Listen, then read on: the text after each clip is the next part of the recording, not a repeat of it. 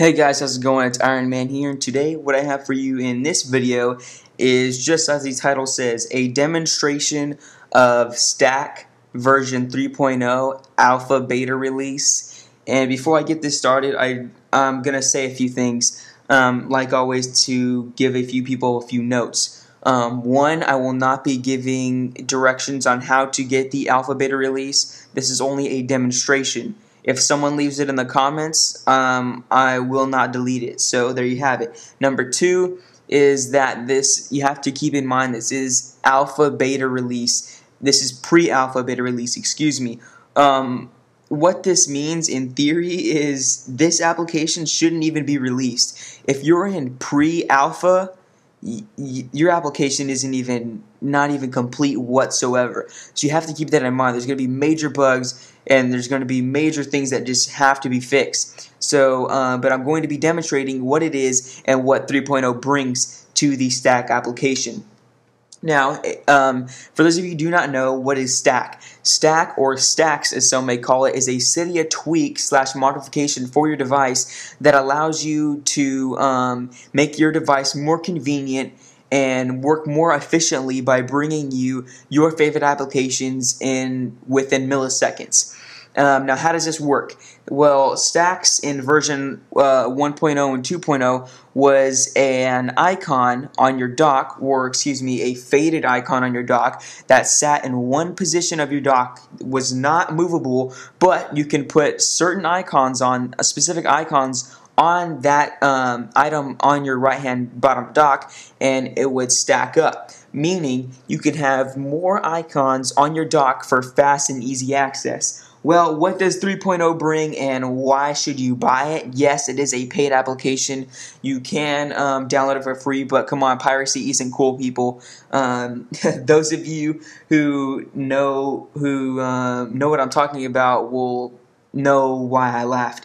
Anyway, you should honestly pay this guy. He is the greatest developer I know, and I'm not just saying that. I mean, this guy comes out with, he comes with amazing modifications for your device. Not only that, but he has more than 3 applications available in the App Store, and he's currently coming out with one called Chalk, which is an application in the App Store for that is going to be paid for a Twitter application, and I'm honestly going to say this, I cannot wait for Chalk, guys. So just a side note for him, I really think you should pay for this application when it comes out. Again, this is pre-alpha. I cannot even stress how long it's going to take for the real version to come out. As of right now, there is no version of Stack in the in Cydia that I know of that is currently legitly downloadable. So for that, that's all I'm going to say. So what does 3.0 bring?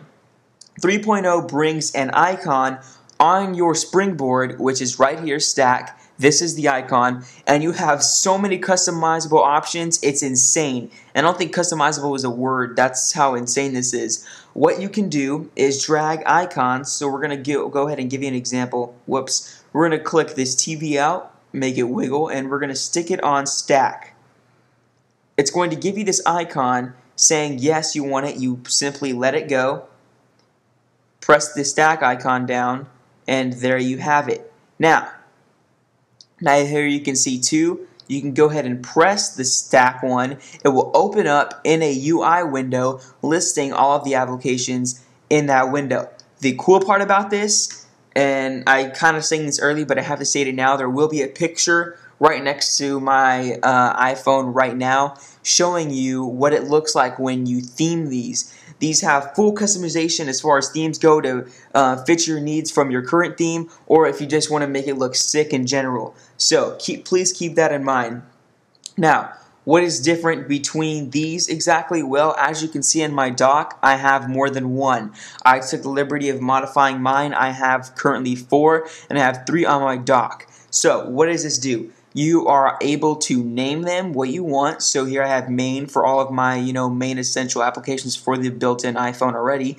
My social applications such as Twitter, CNN, and my miscellaneous applications. So we're going to open this, and here it comes. It brings it up. It brings all the applications that I love that need access to quick and fast. Now, you can go ahead and click on one, boom, it opens. This is the expose for the iPhone, and you can go ahead and click on another page.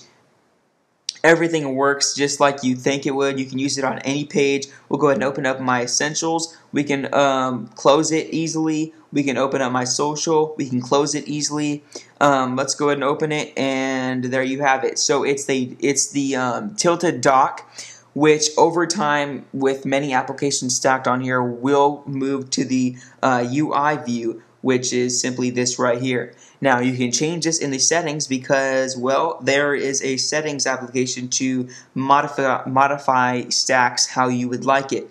So it is very user friendly. It has a ton of options. So let's scroll down and we will find it. Stack, there it is.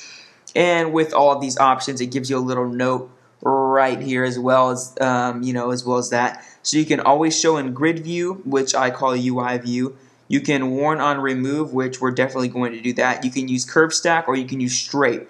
So, and here you go, you can display a single icon image or cascade icons. So, well, I just said so like 3 times in that sentence. But anyway, stack utilizes your device and makes it so much more convenient.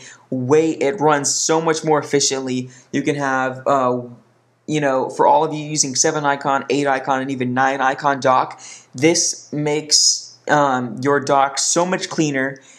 Not to mention it looks so sick, and it's it just runs so smooth and flawlessly for me anyway. Now, how do you rename? You can hold the stack and wait for it to wiggle. In the top, you'll see a touch here to rename the stack. If you do not touch there to rename the stack, as you saw, the red fade at the status bar will fade away. If you tap it, let's go ahead and tap it, and we will show you what it looks like. So, when tapped, it will bring the rename stack. So instead of calling the application stack, you can name it what you want for that specific category. Just like me, we're going to click cancel. As you can see here, I have main, social, and miscellaneous. Now, this is how my dock is built. You don't have to necessarily have it in your dock. You can have it right here in your springboard, such as this stack, and you can put it anywhere you want. You can run it anywhere you want, and it makes things so much easier. There's no more, flicking and flicking for the pages, because along with stack, as you can see here, I have orbit, which is aka expose for the iPhone, which he also did create. So I can open stack, open orbit, and run any application page. So, I mean, this makes things so much more efficient with both these applications combined. It's never been any easier to run any application that I have seen personally. So, that is a demonstration and a quick overview of what it is and why it's so efficient and what the features are and brings. I know it wasn't full on in detail, but I did what I could while I could with this video. I hope you guys enjoyed it, and if you have any requests for anything else, please let me know. I will be updating you on when this comes out and anything else the creator Steven has to bring for us. So, have a good one, guys, and hope you enjoyed it. Whoops, wrong one.